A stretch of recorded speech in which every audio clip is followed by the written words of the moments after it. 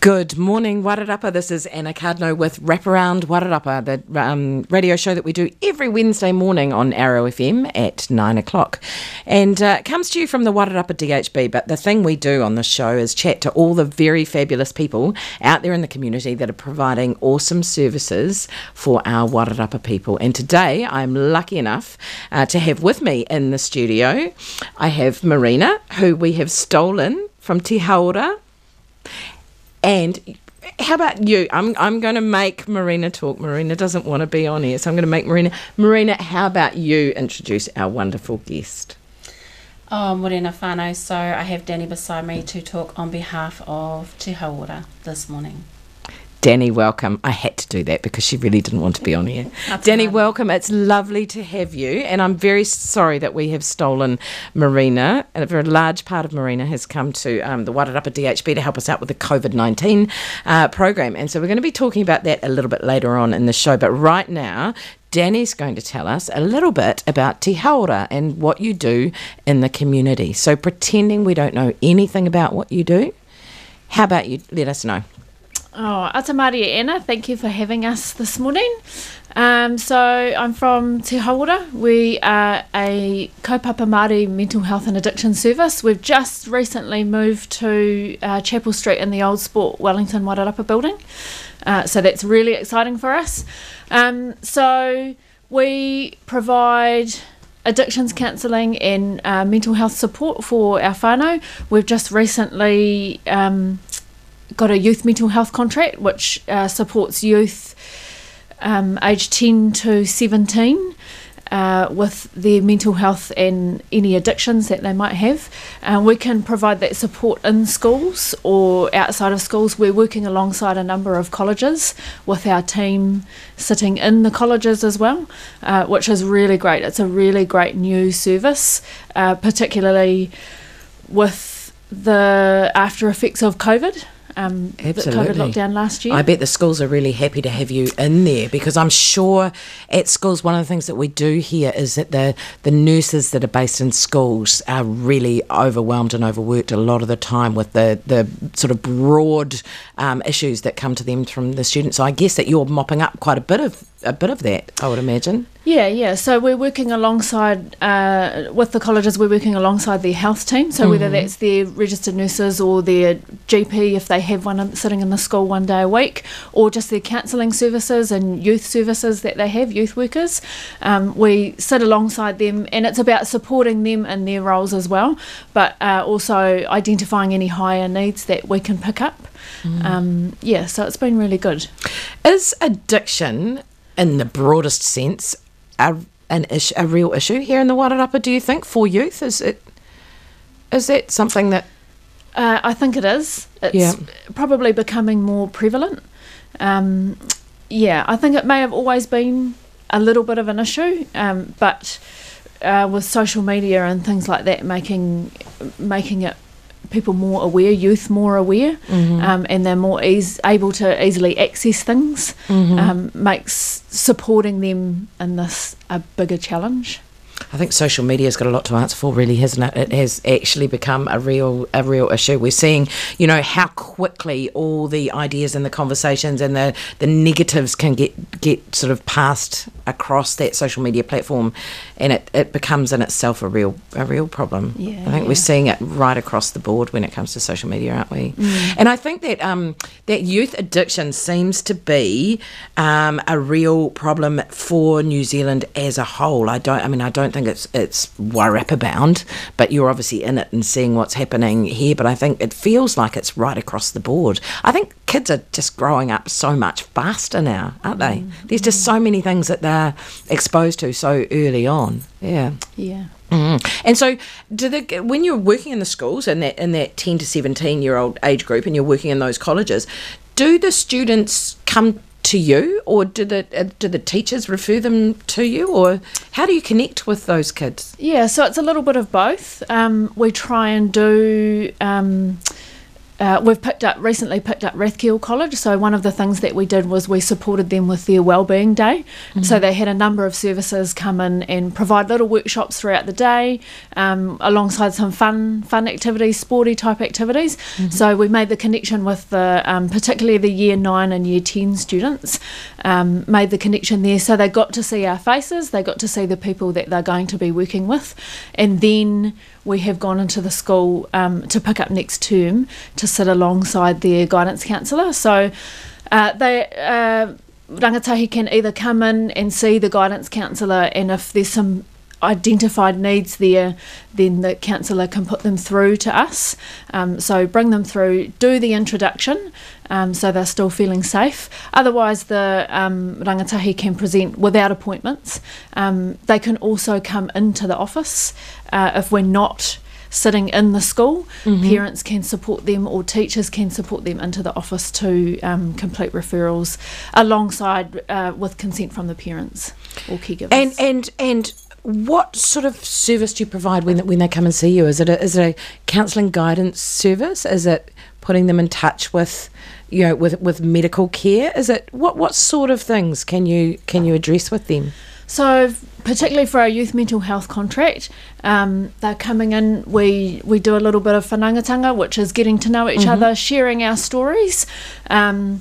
We, with consent, pull a little bit of information from the guidance counsellor or anybody else that might be on board for that rangatahi or that whānau, and then we have a kōrero with the parents. So sit down, have a chat with the parents or caregivers about what's going on, what some of the challenges might be, and based on that we will complete an assessment. Sounds really formal, but lots of it we can do just through kōrero with the whānau and with the student, and then from that we create some sort of a plan around wellbeing, how we can support that person. So whether there's addiction or some mental health supports that are identified, we create the plan. Everybody has their own plan. We have a really good whānau order service, which is a navigation support service. So they look at that team specifically looks at all the social needs. So if there's other needs that aren't specifically youth mental health and addictions, then we can pull our whānau order team in to address the social needs. So whether that's housing, poverty, financial challenges, that sort of things, and even looking at goals and aspirations. So looking at dreams, if a rangatahi would like to look for some work or some work experience or something like that, our whānau order team can identify those and support alongside the school to put them in best contact with the best people, bring in the right people at the right time. Fantastic. That sounds absolutely brilliant. You probably need an enormously wide team to cover all the need. How many people work in Te Haora? So we have expanded quite significantly over the last 18 months. We've gone from a really small staff of maybe 12 to 15. Now we're at about 25. Oh, wow. Wow.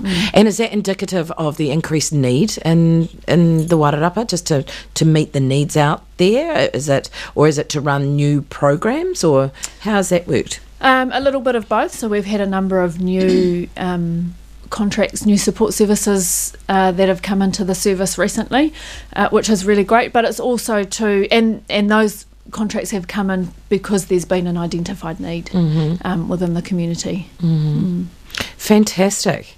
And how does Te Haora fit in with because there's lots of support services in the community, aren't there? So how does it sort of sit alongside the likes of Yellow Brick Road, which provides that sort of counsel and guidance type services as well? Is it that Te Haora provides a service for Māori specifically, and the likes of Yellow Brick Road and the other services pick up sort of the rest of the population, or how does that? Can anyone come to you, or is it people that identify as Māori only? No, absolutely. Anyone can come to us. So while we're a kaupapa Māori service, we are an open service inclusive, so we include everybody.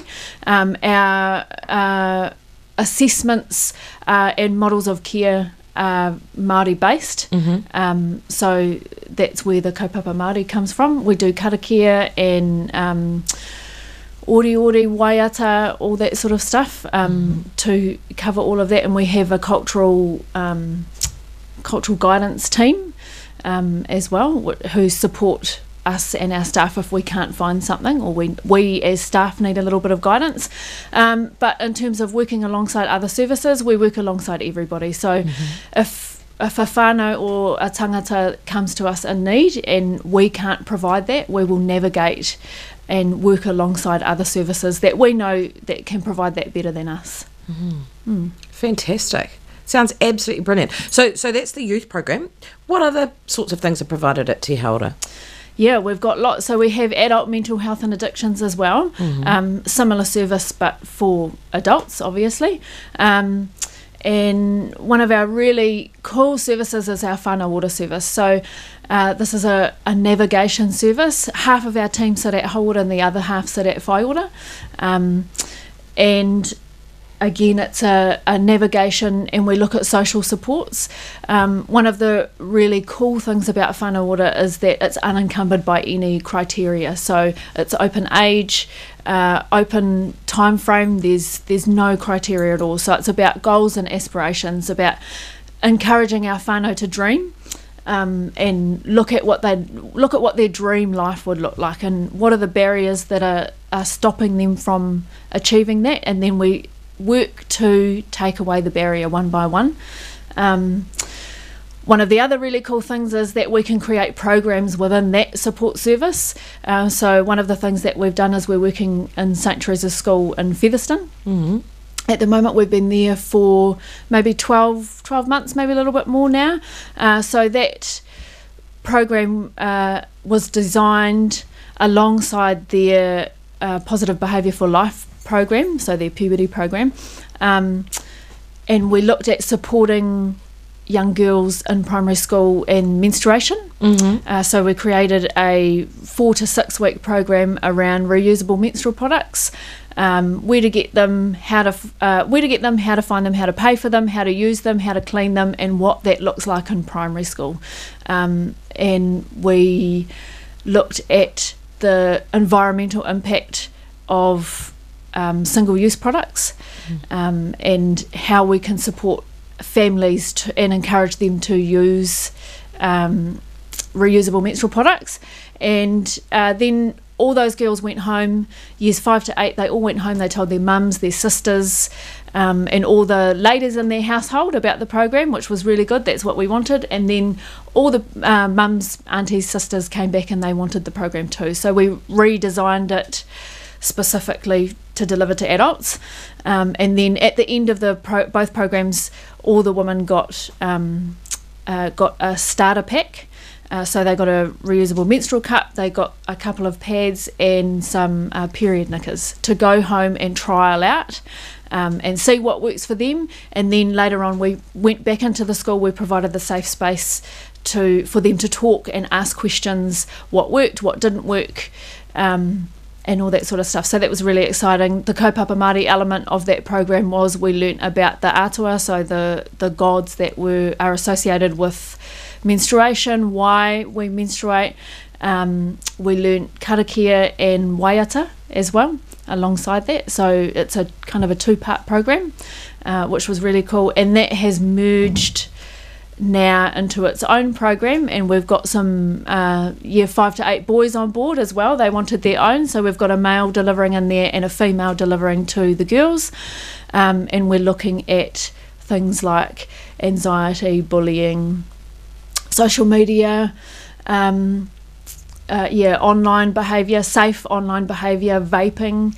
So we talk with the school about some of the challenges that they might be having at that time, and then we create support things to support the kids and the school at the same time. Our team also have the ability to identify any of the kids that might need some just a little bit more support, so maybe some one-on-one support, and then we'd go and have a kōrero with the teachers and the parents and see if we can pull them into some of our one-on-one services like peer mentoring. Wow. That just sounds amazing. That sounds absolutely incredible. I had no idea that you did all of that. That's wonderful. Yeah. St Teresa's School, I know when I was managing the Cancer Society many years ago, St Teresa's School was fantastic in terms of fundraising and getting involved. They seem to really get into the community and really support the kids really, really well, from what I know of the school. Yeah. Amazing. That sounds fantastic. I love working with youth, and you must get a real buzz out of the connection that you make with these kids. Yeah, it's cool. We work a lot in the South Wairarapa community, and there's nothing cooler than walking down the street and people are calling out saying hi. And they know who you are, and you've really connected. Yeah. And do you find that the kids really respond to that type of learning and that type of program that you're running with them, where you're in alongside them? I imagine you're sort of as much a support and a peer as you are a teacher, almost, in that kind of environment, aren't you? Yeah. We try and keep our roles pretty clear, but we make some really good connections, and I think we can deliver the education and support and things like that, but we're really good on providing the safe space afterwards to enable the kids to come back and ask questions, and if there's anything that we can't answer, we'll go out and we'll find the answer. We've got some really great registered nurses on our staff, so if there are any health questions specifically that we can't answer, then we'll pull our registered nurses and clinicians and see if we can get them to answer it for them. Fabulous. And that connection that you're making with the teachers, and that I feel like it's almost it's a totally different way of learning and supporting our kids than when I was at school, which was 100 years ago, where it was very much the teacher at the front of the class instructing you, and it was very academic, and it was all about sport and studies, and there wasn't that sort of social support stuff. And I went to a very privileged boarding school in Martin, Ngātawa. It was a wonderful school, but it really didn't have that kind of structure around supporting the kids so much. I mean, there was a chaplain there, and there were people that you could go and talk to if you wanted to, but it certainly wasn't pulled into part of the everyday curriculum. Whereas I think now, and maybe it's that real focus on wellbeing that we've all had in the last sort of 18 months since COVID's kind of reared its ugly head, and we're focusing much more now, I think, in almost every environment on support of and wellbeing of people. But the whole bringing that wellbeing approach, bringing that health aspect and that sense of care and nurturing into schools is something that we're seeing a lot more of now, isn't it? And I think that must be setting up our kids to be a lot more prepared for real life outside of school. Yeah. I know when I was a kid and we'd head off to university after college and just totally, completely unprepared for what the big wide world looked like. And I think now maybe our kids, because they are growing up so fast with all that social media pressure, I mean, that's got to be a part of it, that they just get exposed to all of the everything way earlier than we ever did. Yeah. So say a kid comes to you and as part of your service, and they're dealing with addiction. Presumably, there's both the treatment and the care around trying to deal with the addiction itself, but also that strength and support in terms of that ownership of who they are and themselves as a person, and all that sort of care and nurturing and support that you guys provide in that sort of counselling guidance space. Is it right? So we can, if through some of our programs, like I said, there has to be some one-on-one support, we have a really good peer mentoring service, so that is designed to be one-on-one. It's long-term, and we can also, through talking with the parents or the caregivers, we can also maybe identify some needs that might be at home as well, that mum and dad or nana and granddad, there's lots of grandparents raising their grandchildren now, so if there's some supports needed there, we've got a really great parenting support service where we can go into the home, we can deliver 5 to 10 sessions around the challenges that the caregivers, grandparents, parents identify specifically for them, and they get their own kind of support program that's specifically tailored for their family and their children. So that's really good. We can do that, and then if they're further from there, if there's other social supports identified, then they can come into whānau ora. So we have a really good ability to internally refer to all of our services and pull our whole team in. Like I said, bringing the right people in at the right time, and if we don't have the right supports, we'll go out and find them for you. Fantastic. And what about, I mean, I imagine some of the issues are financial. They're around, maybe not having employment or not having enough money to care for the family. Do you connect with the likes of WINS and things like that and provide budget advice, and is that part of it as well? Yeah, sure. So if there are some financial challenges, we would be looking to make sure that people are getting their full entitlement, so working alongside WINS, and there's a lot of anxiety for our whānau having to go into WINS, and so we would support them out to their appointments. Is that anxiety, is it a pride based thing, or is it fear of the unknown, or what's that? What's the issues there about going in for the support? Probably a little bit of both. Right. It can be really hard, really challenging for our whānau to reach out and actually make those connections and say that they need help. So while we have that trust, we create that trust through that whanaungatanga process, then we support them and they trust us, so we can bridge that gap and make those connections for them. And that's part of our job, to help our whānau touch base with all the other services and have trust in all the other services. It's something I worry about quite a lot, actually, in terms of the work that I do as communications manager at the DHB, is we can get out there and we can assist people only to the extent that they know about us and they know about the service and they know about what we can provide. I worry about the people that are out there that we don't reach. Yeah. I think, and sounds like, part of the brilliant thing about the work that you do, because you're in the community and you're connecting with the people directly and their whānau, that they talk and they share that message, and then you're probably, the word about what you do just travels, doesn't it? So people will be hearing a lot more about the services that you can provide. Yeah, and the great thing also about our, particularly our whānau water team, is they know everything. They know everything that's available in the community. They know how to get there, how to refer, all of that sort of stuff. They're really good. So they are the best people to pull in all the other supports at the right time. And it's really important. Yeah, it's that sort of any door's the right door. We hear that said quite a lot, and often people don't really know what it means. But the concept that obviously works so well with you guys and then the work that you do is that, if you're hearing about an issue from people and you're not the right person, it's still the right door, because you'll connect them with the who can help, which is such an important thing, isn't it? Yeah. It's, you're not leaving anybody just hanging that they've told their story and then nothing happens about it. Yeah. Yeah, which is always a real risk, isn't it? That people end up having to tell their story and they're not getting the support. Yeah. Yeah.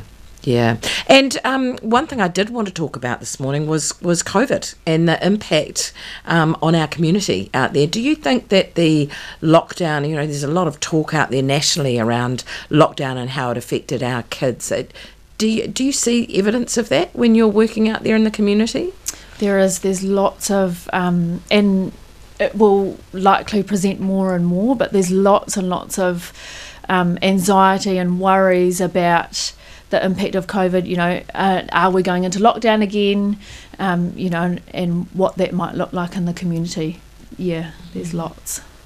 And it was mostly, do you think, a fear of the virus itself, or was it a fear of just that loss of connection with friends? Was that probably a part of it?